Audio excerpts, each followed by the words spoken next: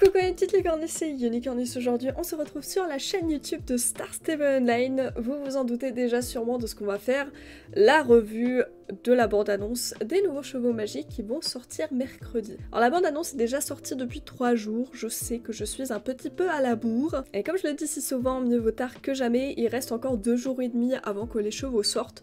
Donc on va aller voir. Alors comme d'habitude, on va regarder une première fois la bande-annonce en entier et après je rajouterai mon grain de sel.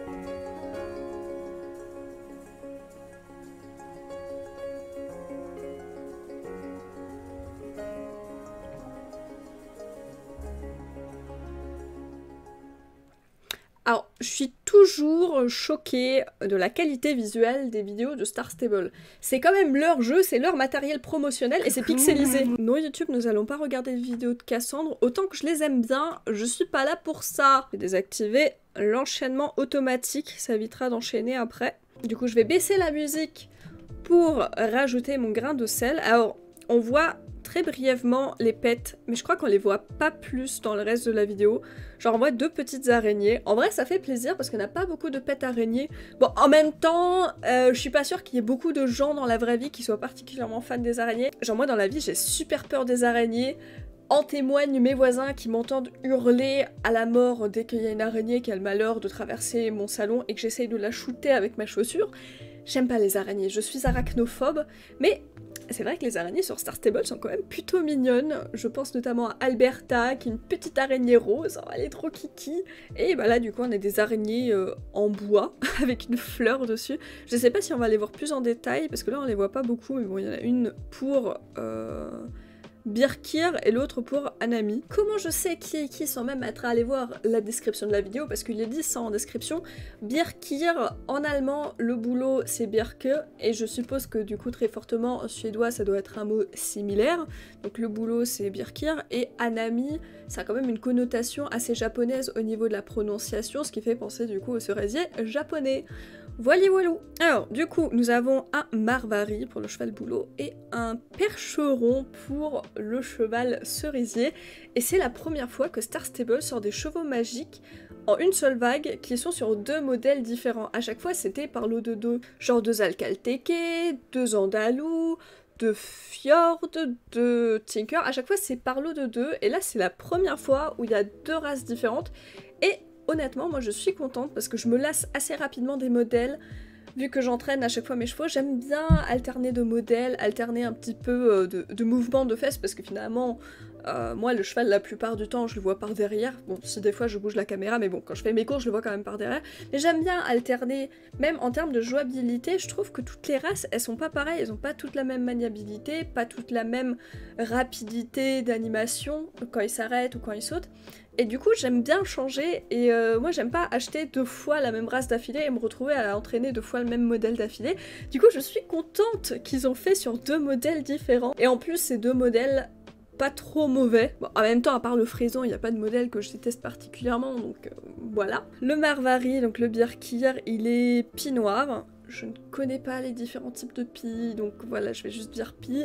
Et le percheron il est Isabelle, avec même un petit peu de blanc dans les crins et probablement aussi dans la queue, un petit peu comme les Henson et les Fjord, voilà.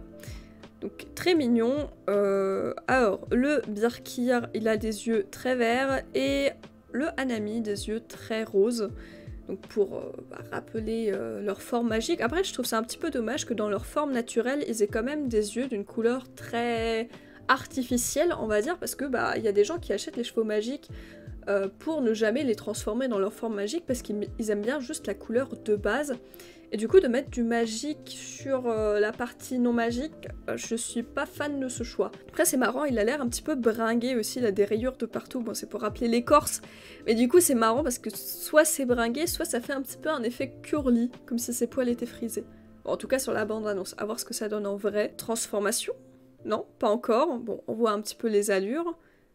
Voilà, la transformation. Donc le cheval boulot, c'est un boulot. Hein.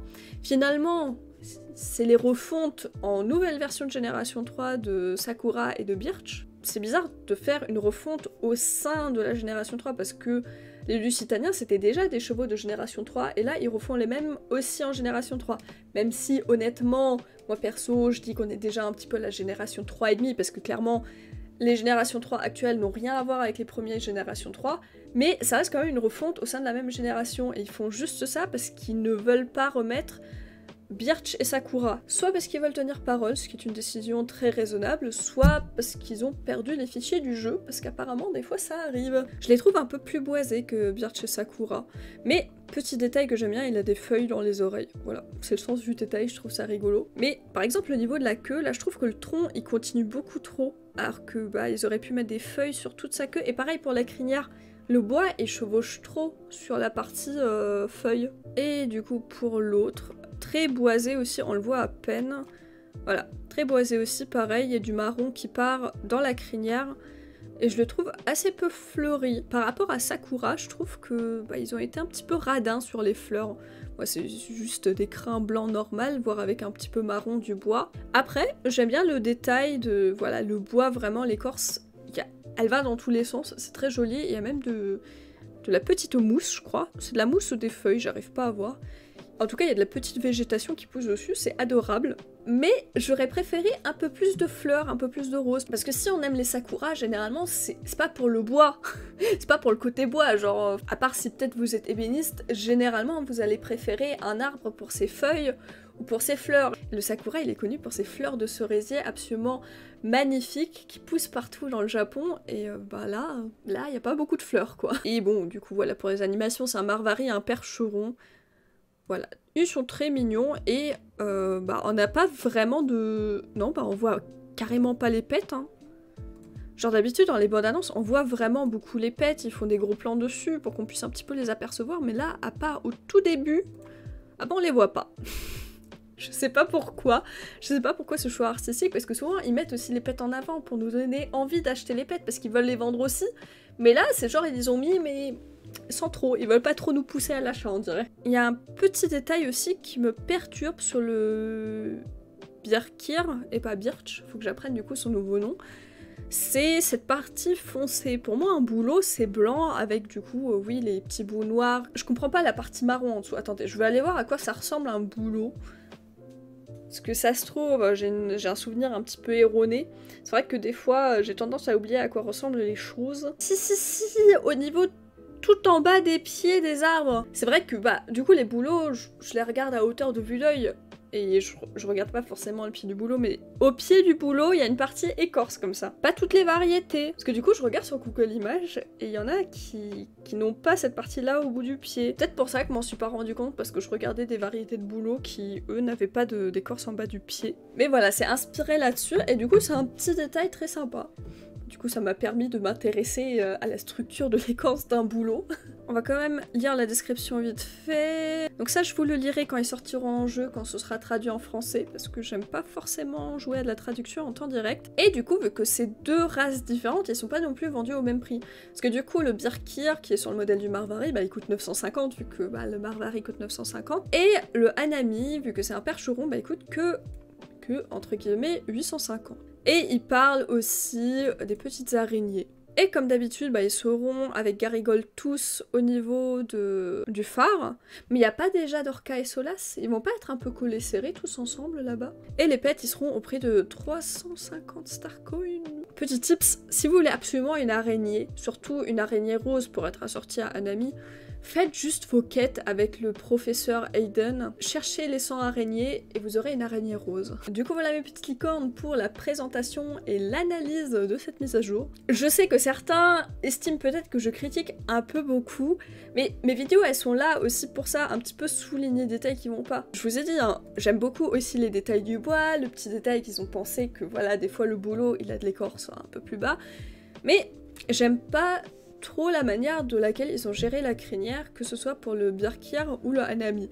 Le HANAMI, il a pas assez de fleurs, et sur les deux, il y a le tronc qui chevauche sur la crinière. Il y a un dégradé, et moi justement, je l'aime pas particulièrement ce dégradé. Moi, j'aurais bien aimé une démarcation nette. Du coup, comme d'habitude, n'hésitez pas non plus aussi à me dire ce que vous en pensez dans les commentaires. Ça se trouve, vous aussi, vous avez des choses qui vous plaisent ou qui vous plaisent pas sur ces chevaux, que j'aurais pas forcément relevé dans cette vidéo. Donc voilà, je vous attends dans l'espace commentaire.